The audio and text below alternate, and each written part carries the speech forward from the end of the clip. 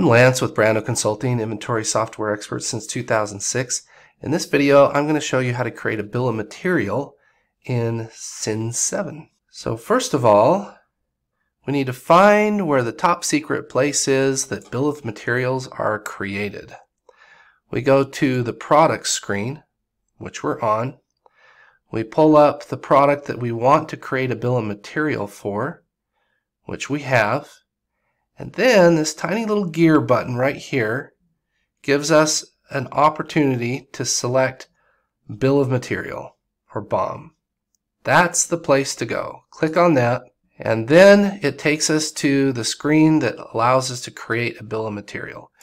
Down here on the bottom, let me zoom in, you'll see this area that already has the product code there, 3000 UL, and then the product name.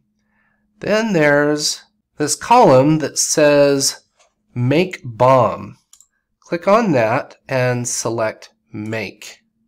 Then it gives us a few more lines that pop up down below. There's 3 lines, and really we need a lot more because we're going to create this bill of material that already shows up here in QuickBooks Desktop.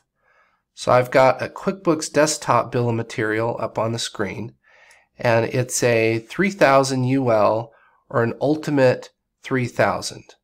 And what that is a pool cover, something like this. So we're going to reference this list of items and enter them into the Cin7 screen. And in this video, we're going to manually key them in. I think that's always a good way to start when you begin using the software. Create 1 or 2 bills of material and test them out first before you start importing the rest of the bills of material en masse.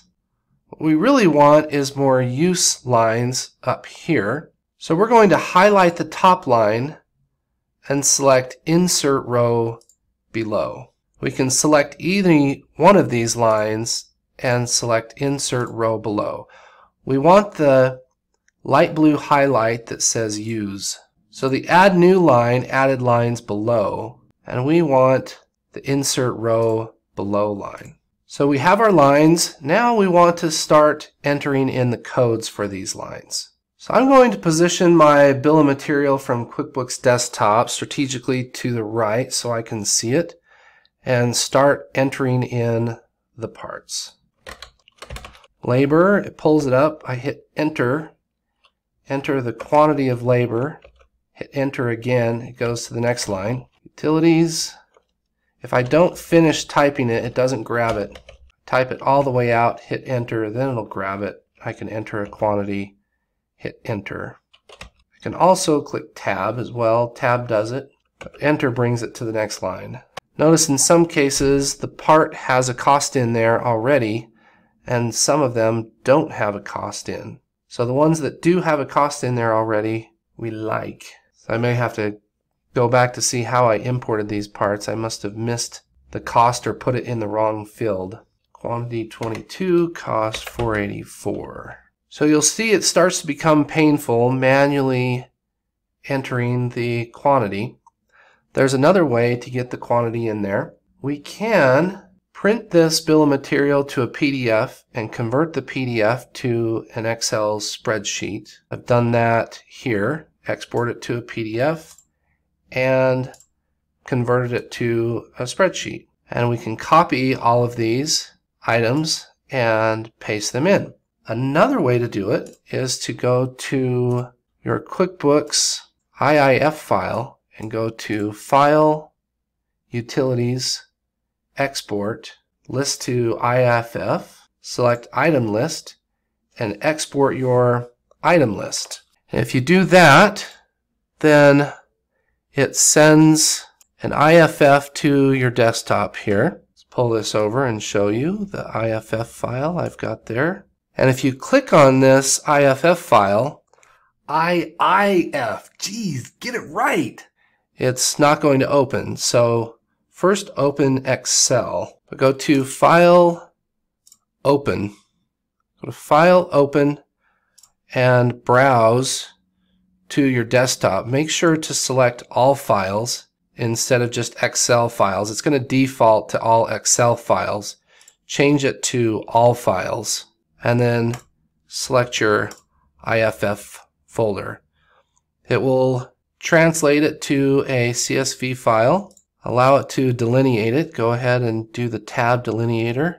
And now we've got an IFF file. Scroll down and you will see a bill of material with a header.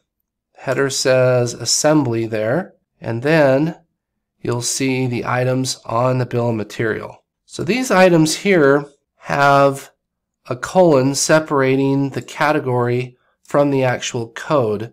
Cin7 wants the code, so we'll need to delete those categories. You can use text to columns, or I can just quickly delete them just on this one bill of material for what we're doing for this exercise. So we want to find the part that we're doing right now, and that's the Ultimate 3000. Whether you go the IFF route or the PDF converted to the Excel route, you still have the problem with the category and the item code separated by the colon, so you still have to make that conversion. In Cin7, the last part we entered was the dr-4-al. So with the IFF file, we want to copy from that part and grab the rest. So we're going to select this row right here, select copy, come back over to Cin7, and there's an actions button. We'll say bulk load products. We'll click on that, Control V as in Victor to paste, and click OK. Now watch them go in. Let's see how it did.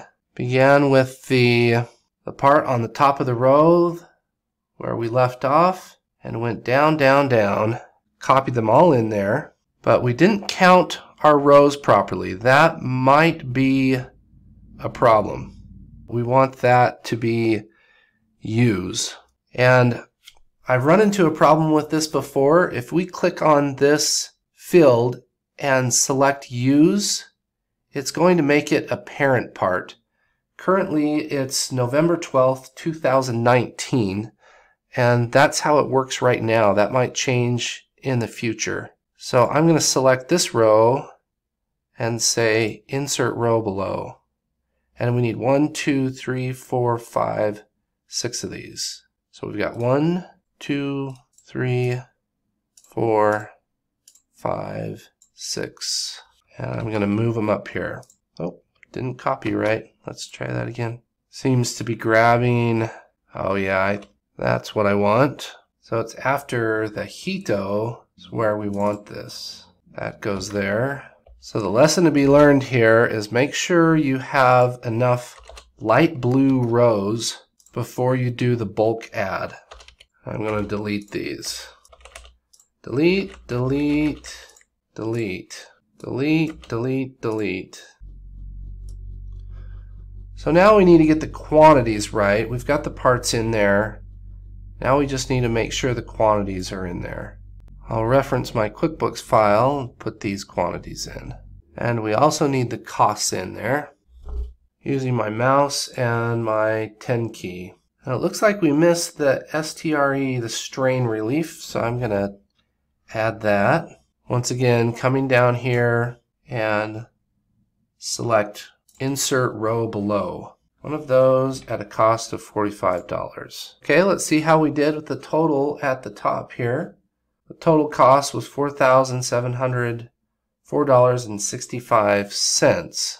And here it's telling us, whoa, way more than that. Looks like I see the problem here. We got a quantity and a cost wrong, so let's fix that. Make sure the costs and the quantities are all correct and lining up properly. We're getting closer. Still not correct, so let's keep looking for other mistakes. Oh, this is supposed to be 50 cents, not $50. Okay, now our total cost in Cin7 matches our total cost in QuickBooks.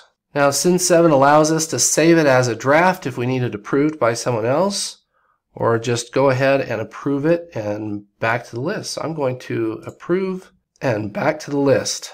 Now we have a bill of material in the file that we can use to create a work order, which Cin7 calls a production job. So if we click on New Production Job, we can now select the Ultimate 3000, select Make, specifically select Make New BOM from Master BOM. So now that we have a Master BOM, we can select that, and we're ready to use it.